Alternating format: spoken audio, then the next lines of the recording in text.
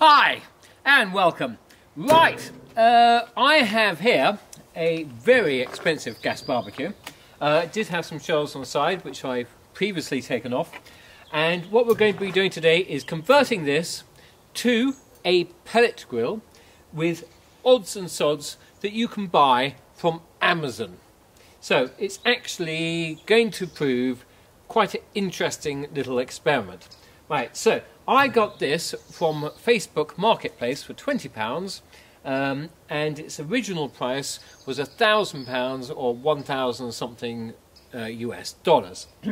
I've taken out the rusty grills that were inside here and the rusty plate that was here, and it has, you can tell it was quality because it had cast iron burners, but of course I don't want any of that crap. So what we're going to be doing is we're going to put a hopper on the side, we're going to be putting an auger, we're going to have a controller which is going to be a timed controller. Yes, super. But we're going to have a PID override. So what we do is we get it all nice and smoky and do some smoking, and then we initialize the PID, and that will keep it at a steady temperature. And then later on during our cook, we're going to switch it back to timed auger movement. Yes, exciting, isn't it? Anyway, enough of that nonsense. I'm going to show you the kit in a minute and how you put it all together. Hi, right, I'd just like to go through the bits I've ordered on Amazon. I got these from Amazon.com and they do ship to the United Kingdom. I'll go through the parts that came in the various kits. These 4 items here, right, they came in a kit as one. We've got the stainless steel burn pot. We've got the drive which will drive the auger. We've got the fan that will force the air into the auger burning pot, and we have one igniter. Now the other item is this timed controller for the auger, and that came with a thermostat and 2 meat probes. The other thing was the actual auger rod itself. Now, as I said before, I am going to be putting in a PID system. I chose a thermostat. It's a K-type, but it's got a long probe and it measures at the end, because I don't want to measure the heat right just where the thermostat goes into the housing, or measure it flat against. It's going to protrude into the system. I got a large PID because then it's easier for old git like me to read. And you'll need one of these jobbies, which is basically a relay. And I've got this little switch here, which is one way, then the other way, and basically that will switch between the PID and the timed controller, but I will be going through that later in another part.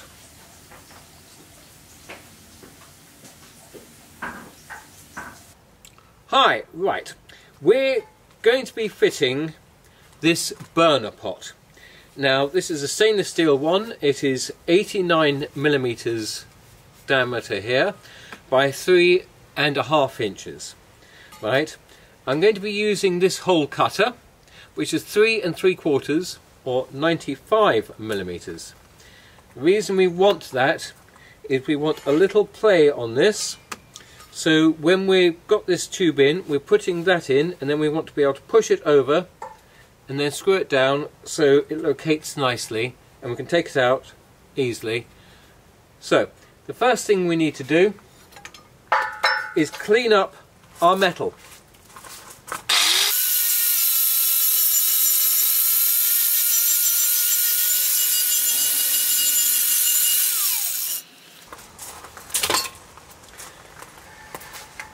Okay, now we've cleaned up our metal, we need to find the centre.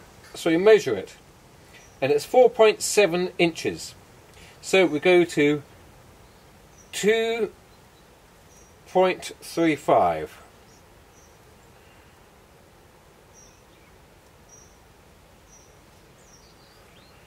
Roughly.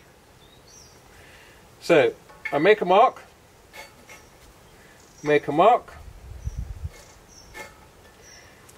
this way as well. Now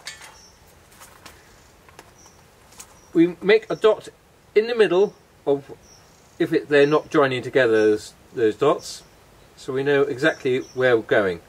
Now I'd move it in a little bit further by 1/4 of an inch from this end, right, at least. So if we put our pot on there in the middle, we've got a little bit of gap at one end. Okay, so we've got our dot there, and we're going to punch a hole there so we can centre the drill nice and easily. But I'm just going to give it a go and hope for the best. If it doesn't centre, then if it wanders off, then I will make sure it's in forwards. Is always better than reverse. It tends to mark or cut better.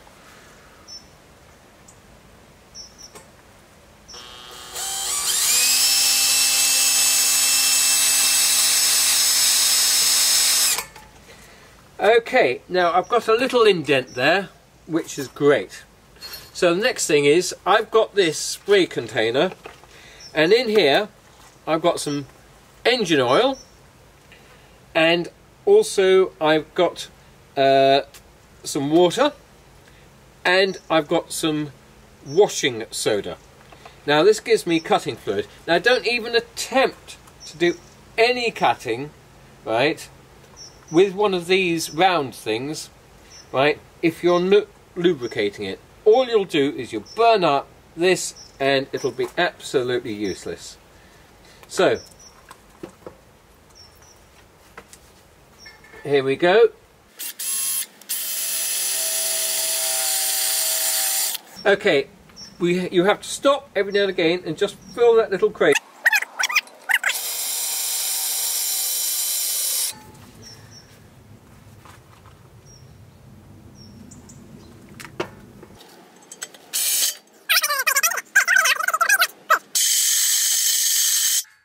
Okay, so now we've done our light groove, you will put some more of this liquid all in that groove. Keep putting this on.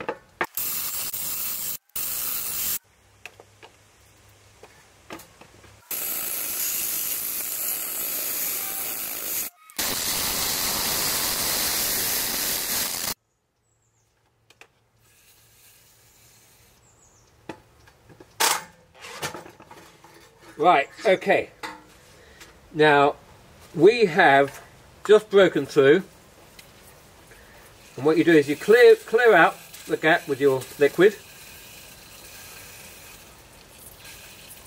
Right, so basically what you have is a circle which some of it's gone through. Now this has got teeth on it, and if you put weight on the side where the hole is, you'll be hitting against the edge, and that will just stop this thing in its tracks. So it's important to put weight on the leading edge where the teeth are going to be sliding across it, not into the edge, if that makes any sense. It doesn't to me really. Okay, right, we've got to the stage where it's actually come out. Right, so the next thing is I use a die grinder with a wheel on it, because you want to clear up all the nasty sharp edges and clean up. How you do it is up to you.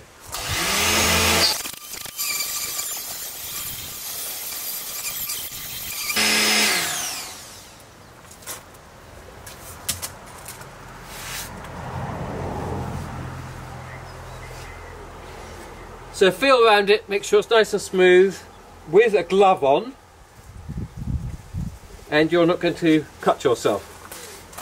So when you're not wearing gloves and you're fitting things, you don't come across a nasty sharp edge. So we've plonked this in, right?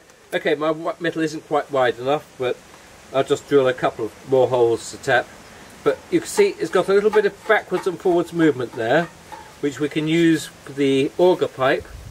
We can put this in and then slide it back onto the auger pipe.